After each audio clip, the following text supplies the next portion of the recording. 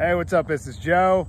I am out here in the Black Hills of South Dakota, just getting ready to start work tomorrow. So by the time this video comes out, I'll already be pretty much elbows deep with my job at Memphis Shades. If you're interested in seeing what we have or maybe purchasing a windshield or a fairing, come by and see us. We're on the J&P lot in Sturgis, out back. So I wanted to make this video for a couple of reasons. First of all, to kind of give you a glimpse into what it's like before the rally. A lot of my friends are already here. They're already working. Some of them are just hanging out. And there's some characters out here in the Black Hills National Forest. I took off on my own and went down some forest access roads further into the Black Hills. I sort of did some exploring there and kind of got away from everything. Another thing that sort of occurred to me is in the current conditions we're living in the world, travel has by and large become sort of a cost prohibitive affair.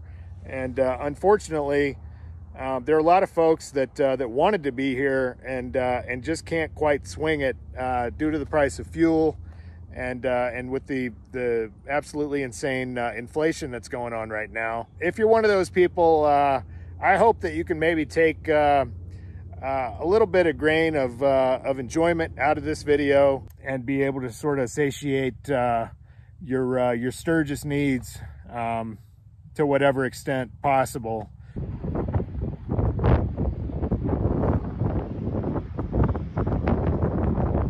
So as always, if you enjoy this video, please hit like and subscribe. And as usual, I've included an optional donate link in the drop box if you'd like to contribute to this project. Otherwise, thanks for watching, and we'll see you on the road.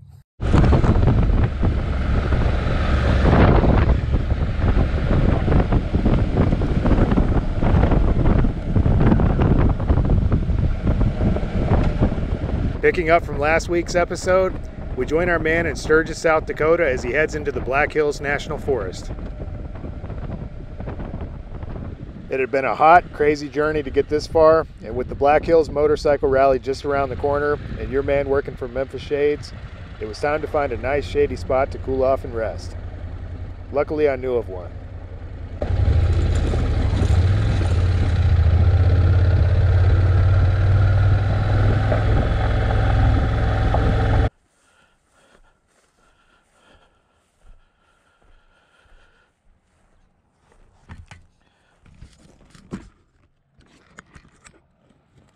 There's always a little trailblazing involved when I first show up here, since the place is overgrown, and believe me when I say there's no shortage of holes, stumps, and rocks hiding below the tall grass.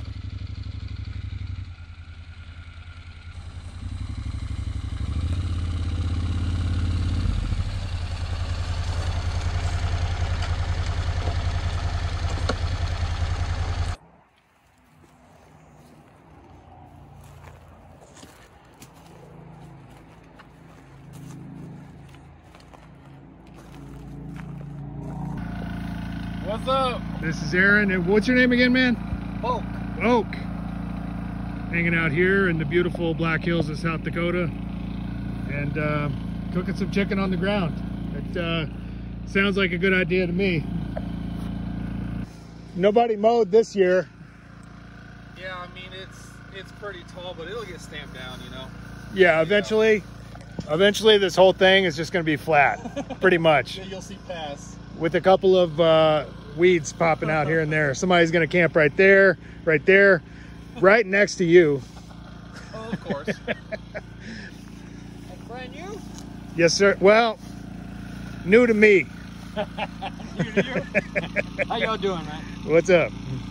See what you mean about that motor. Isn't it? I mean, it's almost horizontal to the ground, where they put so much of that weight of the top end down low and forward. Yeah. I still had a good week and a half to get settled in before work. As I was going about my routine in town, I rolled my ankle and strained my knee, which quickly swelled up to the size of a softball.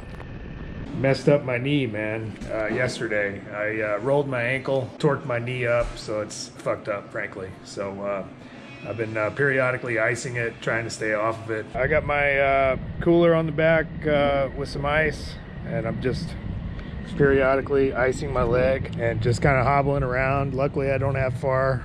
I'm going in here. They're having sort of a presentation on the defunkification of America, or of the world, during the punk movement. I actually like both funk and punk, but I like the concept. I'm intrigued.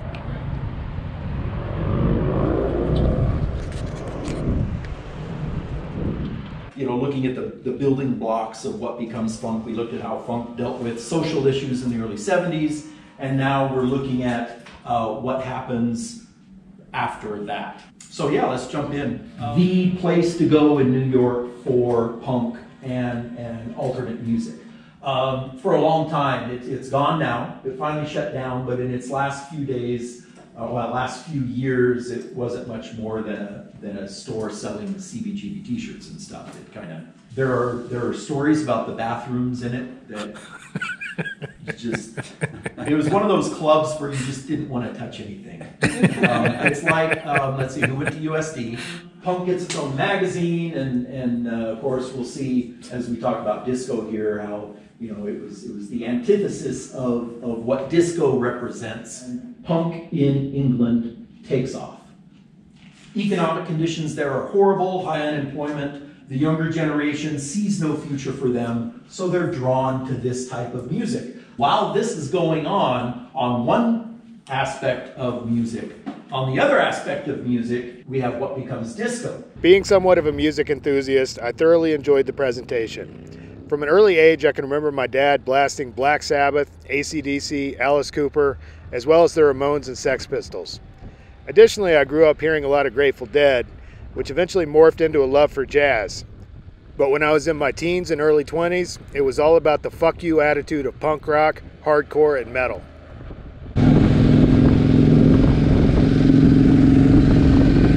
What's up, dude? What's up?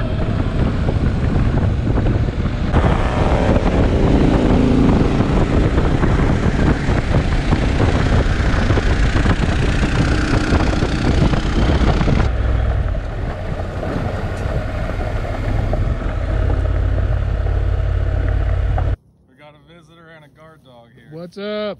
What's up, bro? Yeah, you're on my turf now, puppy. Yeah, that's right. Not so pissy, are you? Hopefully he's chilled out some. Oh, yeah, there you go. Hey, that's mine. That's Joe's tree. Seafood gumbo? Yeah, shrimp gumbo. I'll ride down there in a bit. Okay, cool. And check you guys out. Cool. Boke is a fellow from Lafayette, Louisiana, I believe, somewhere down on the bayou, and has offered to make a shrimp gumbo. So I already ate dinner, but there's no way I'm missing that from an authentic native Louisianan to try his gumbo. So I'm gonna head across this dry creek bed over to where everybody's staying over there.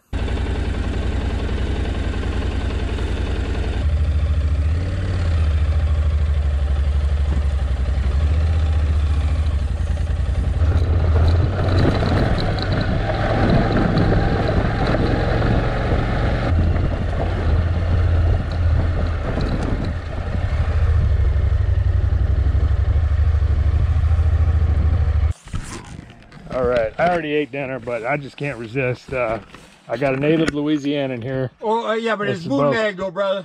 Bootleg. Yeah. Made with South Dakota ingredients? No, it's from home, but it's canned. Oh, it's canned? Oh, okay. That's all right. But it's good. Well, if you say it's good, All right. I'll take your word for it. It looks good.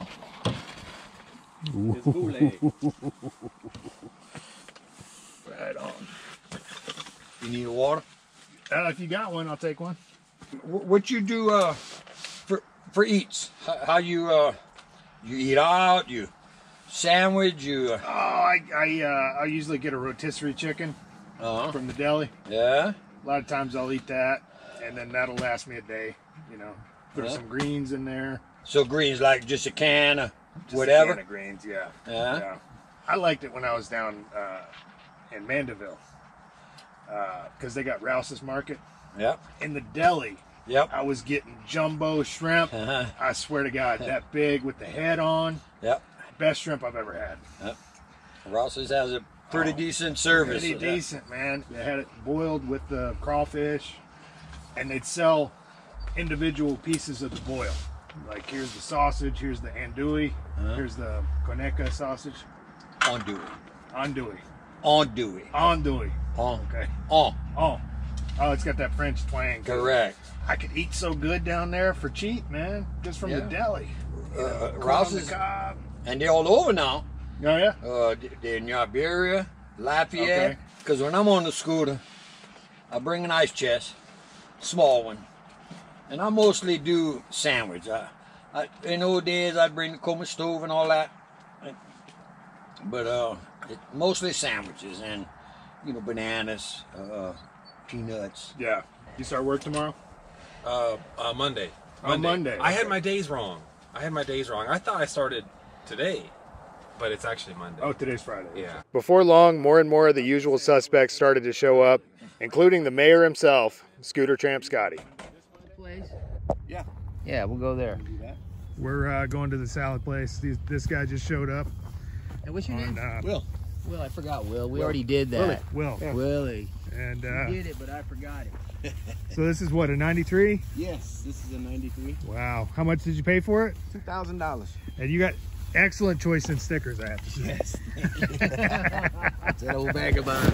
$2,000 gold wing. Yep. Come on, baby. Listen to that. Yeah. Right. Well, it's When I cut the video together, it's going to be one click, smooth. You gonna meet us there, or you gonna come by where I am? No, come on, stop. Yeah, right. We're going to go get some salad, just hanging out and meeting some of the crazy bikers coming out here. Yeah, buddy. So, Loving the lifestyle. I'll see you guys down there. All right, we'll wait.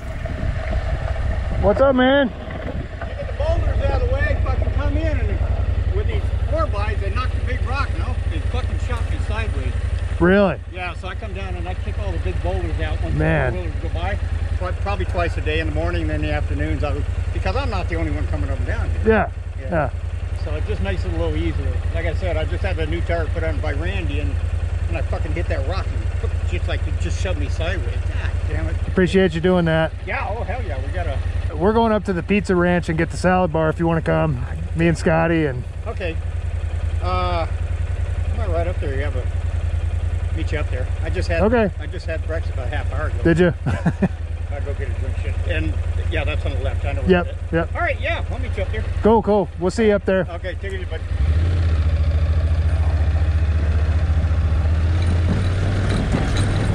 I have taken, obviously, to going on that side of the dry creek bed just because when I'm working the rallies, I like to actually be able to sleep at night. So, but this is sort of like where most of the action happens. There's Scotty, obviously, in his usual spot.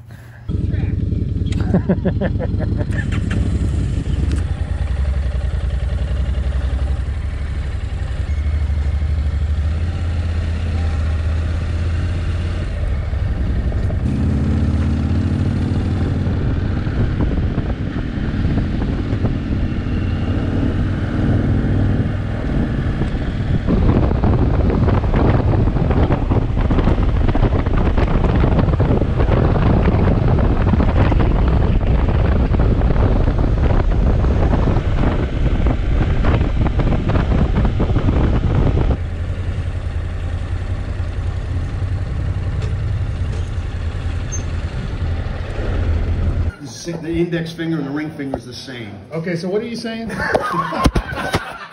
difference between what? You find to try to, at least one way you can try to find out if it's a real woman is you look at her hands. Even though my finger's twisted, this finger on a man's almost always longer than the first finger, and on a woman it's generally the same length or shorter. Yeah. So yeah, not always though. I've seen women that have a longer, that have this finger longer, but it's rare. It's easier.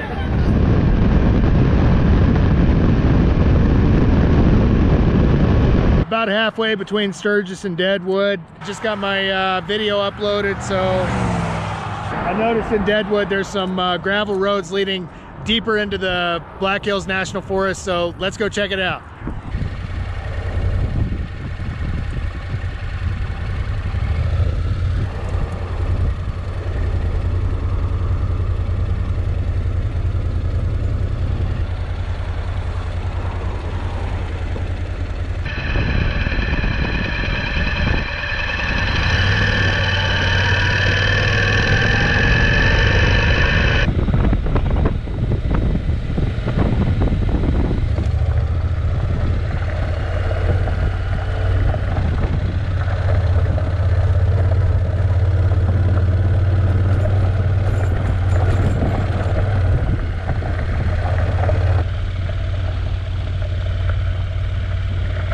So the mountain that we just climbed up obviously is Mount Roosevelt.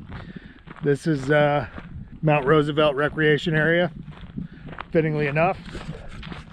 There's a lot of cool gravel roads leading into the Black Hills, and you know, it's just kind of like, you know, I get a little bored because I tend to ride the same roads every year. To be on a road that I haven't been on is really cool. Looks like Bear Butte over that way. I'm gonna climb this hill and see if I can get a better vantage point.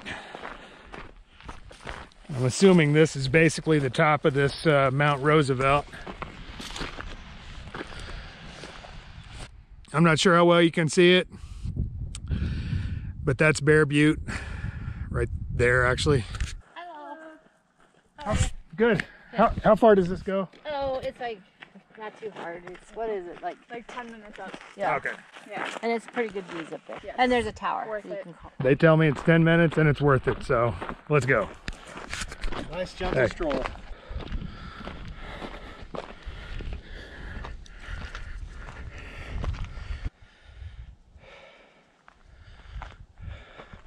Right, there's the Great Bear Butte.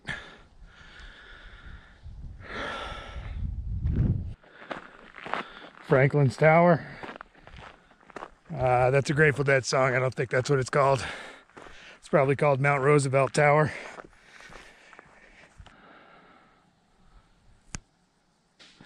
Steps are gonna suck. My knee is still a little jacked. Looks like there's no shortage of animals living in here. Wow. Isn't that cool? It's about 10 degrees cooler in this place. All the stone around me.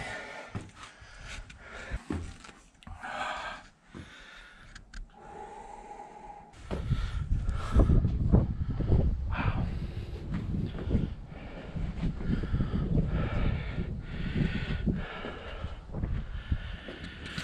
Very cool, sort of a panorama. You don't find a panorama a lot in the Black Hills.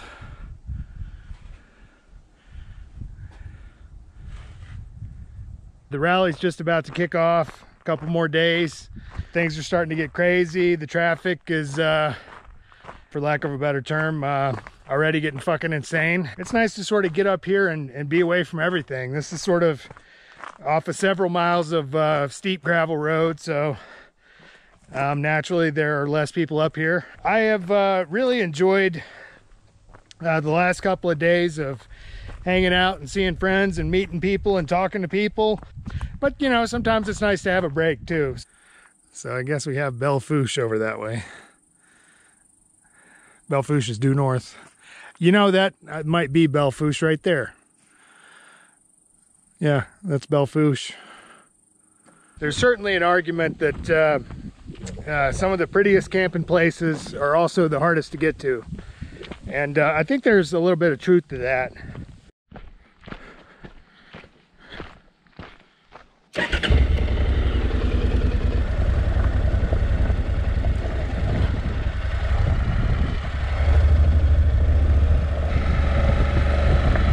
Right here I'm sort of looking for any kind of a little trail or a flat spot leading into the woods where I could possibly gain access and some tree cover and stuff. I'm not really seeing anything. There's a fence right there.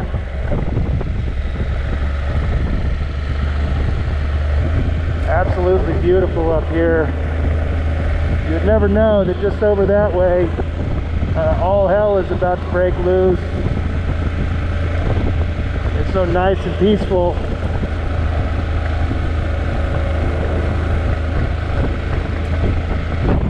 That looks like a spot. Looks like that guy's leaving.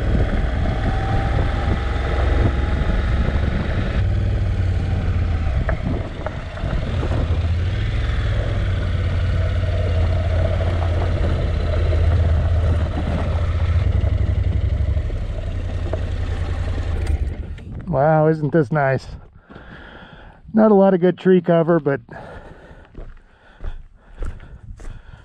somebody left some dog food, it looks like. Yeah, probably what I would do if I were interested in sleeping out here is sort of make a little bit more of a distinct path leading into the woods, find a nice flat spot, some good tree cover, and stay there. That looks like the corner of Deadwood down there. So this is going to take us kind of around in a loop, and then back to Deadwood, I guess, leads like right over there.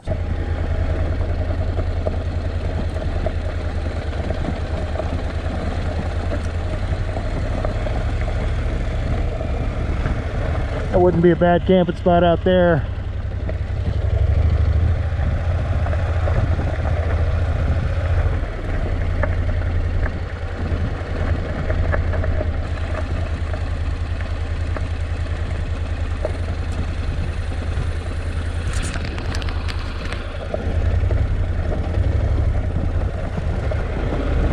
Bike is definitely handling a lot better on this road than my ST would. Not really exerting a lot of energy to ride it. And that's something I've noticed both on the highway, in the twisties, and now on these kind of really bumpy, rocky roads like this. As I say, I'm not really exerting a lot of energy in my arms and shoulders to kind of keep the thing upright.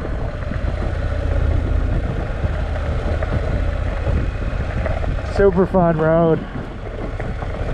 Not too crazy, not too technical. This is definitely another side of the Black Hills. You know, typically a lot of these guys that come up here and work the rally, you know, they're seeing sort of a snapshot and riding kind of the same roads. And so they've sort of seen some of the Black Hills, but you know, to me, actually getting in them like this and getting off the beaten path, I feel like I'm really sort of experiencing them. And there's no traffic to speak of. I don't have to worry about anybody trying to kill me.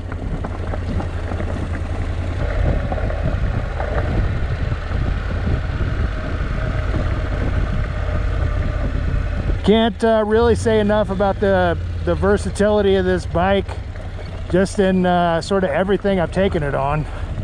It's handled better than expected.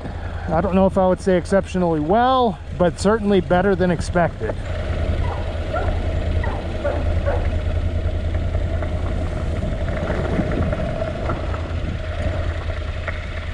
This is all well maintained for that guy who lives back there. So back again to beautiful gravel. What a luxury.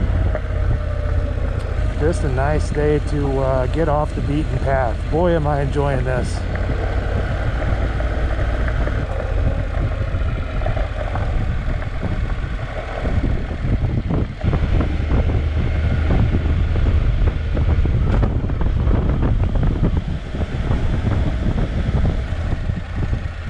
The interesting town of Deadwood.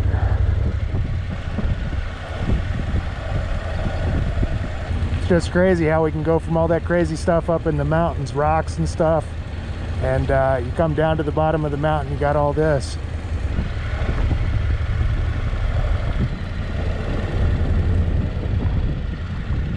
It's always one of the highlights of my year to come to Sturgis, especially before the rally starts.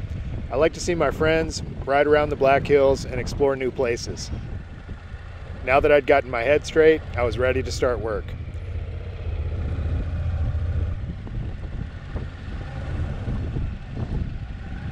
What do you got there? I got a can of chicken pot pie that I got out of an abandoned house. Okay? And a spoon. This is gonna go bad. It might explode when you open it. You might. I'm gonna open it close to you. Well, I'm gonna open it right in front of your thing there. But the reason I got it is because the date on it is November of 2021. So what's that make it? A year old? Yeah. Not even. Or past its date. Yeah. Well, in the coming fucking apocalypse, right? Right. That everybody knows is coming now. It'd be kind of interesting to see if a can will last that long. I'm really good at telling bad food. Yeah. As you know. It didn't explode, that's good. I'm sure it's fine. Well.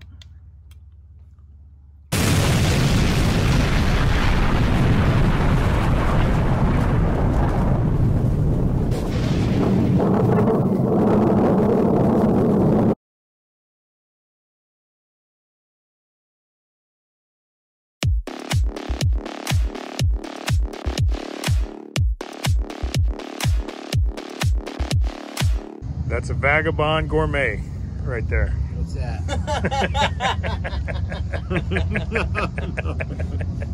Freaking rotisserie chicken. Hummus, you got everything, fancy Hummus, stuff, some man. bread, boom, sandwich. I forgot to turn this off. And this is the Vagabond refrigerator. Well, he's looking for a refrigerator for his shelf. You got. He's been trying to find a refrigerator It's to good fit for his at shelf. least 2 to 3 days. It's good for at least 2 to 3 days.